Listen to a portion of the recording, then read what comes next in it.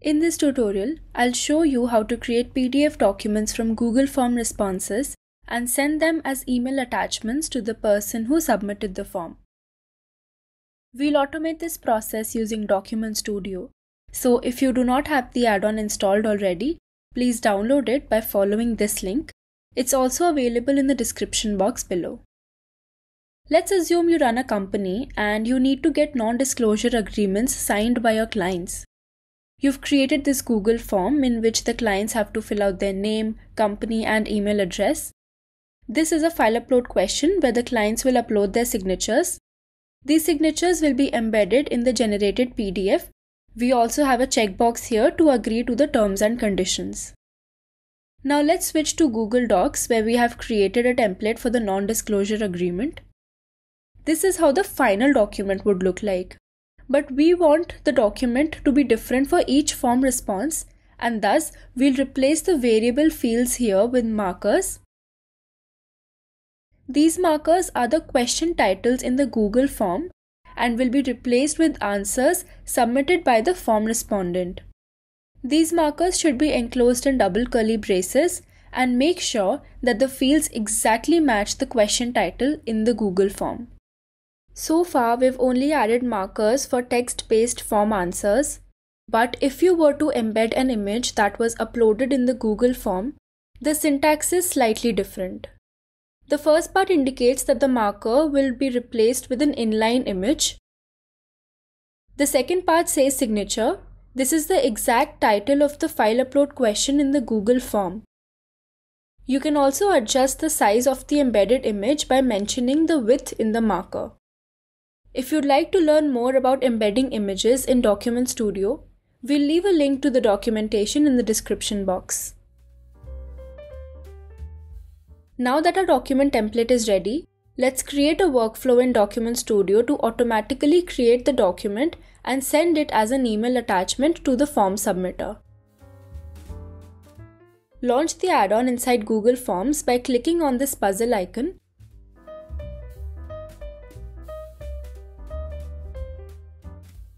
Create a new workflow and give it a descriptive name.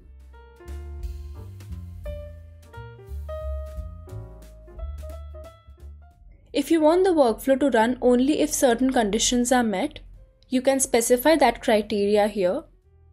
In this example, the document should be generated only if the client has checked the I agree option in the Google form. So let's specify that condition here. Document Studio is a versatile Google add-on that can integrate with popular apps including Airtable, Trello, WhatsApp, and many more. Since we are looking to create a PDF file from Google Form responses, we'll select the Create File task. The first step is to select the Google Doc template that we have created earlier. You will notice that as soon as we select the template, the add-on reads the document to check how many markers are available and lists them here. The next step would be to choose the Google Drive folder where you want the PDF files to be saved. You also have the option to save the files inside subfolders created inside the parent folder. These subfolders can be named using dynamic markers based on the form answers. Here I have specified the subfolder path as signed NDAs/year. The year marker will be replaced with the current year so that the final documents would be organized in year-wise folders. In this field, you can specify how you want the files to be named. We'll use dynamic markers to name the file based on Google Form responses. One of the most unique features of Document Studio is that you can encrypt and password protect your generated PDF documents. You can either specify a common password for all the PDF documents or, for added security, generate a unique password for each document by using dynamic markers. Now that we have a task to create PDF documents based on the answers submitted in the Google form, let's add another task to email these documents to the form submitter as an attachment. Select Send Email from the list of tasks and select Gmail as the email service provider. We'll specify the sender's name. For the email recipient field, we'll select the Google Form question that collects their email addresses. You may also add one or more email recipients in the to, CC and BCC fields. Now let's write the email template. Specify the subject and the message body. You can use markers in the template to create a personalized email.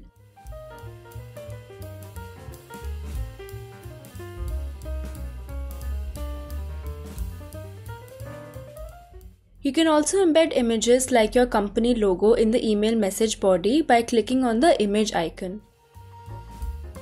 The email template is now ready, but before you save this task, make sure that this option, Attach all merged files generated in this workflow, is checked.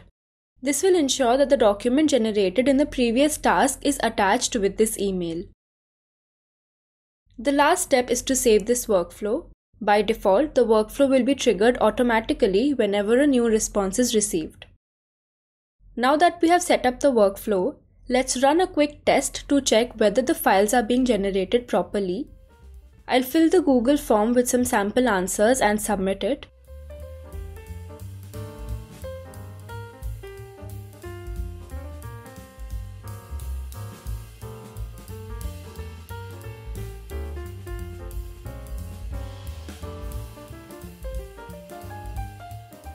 I'll switch to Gmail, and here is the email sent out to the client with the agreement file attached as PDF. You can see that this is password protected, so I'll enter the password. And here is the final document. Notice that all the markers have been replaced with the form answers, and the signature has been embedded perfectly in the document. So this is how you can use Document Studio to create PDF files from Google Form responses. If you wish to create certificates in bulk through Google Sheets, we have a detailed tutorial on our channel. Do not forget to check that out as well. And do visit our website digitalinspiration.com for more such useful add-ons for Google Sheets and Google Forms.